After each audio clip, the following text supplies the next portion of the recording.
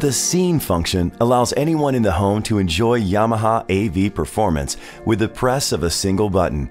Scene buttons found on the front panel, the middle of the remote control, and on the AV controller app are the key to simple receiver operation.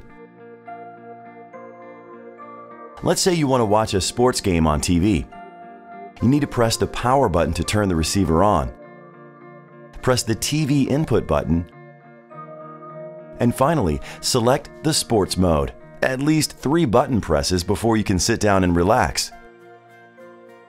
Using scenes is easier.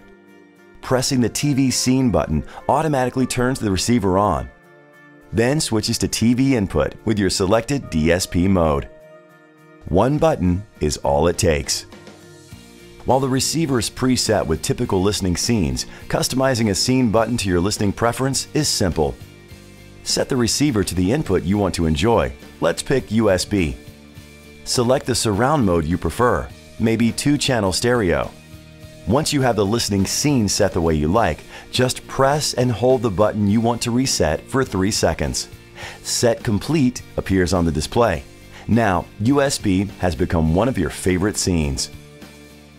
Some models allow you to edit scene parameters from the graphical user interface. You can change scene icons or rename a scene to match your preference.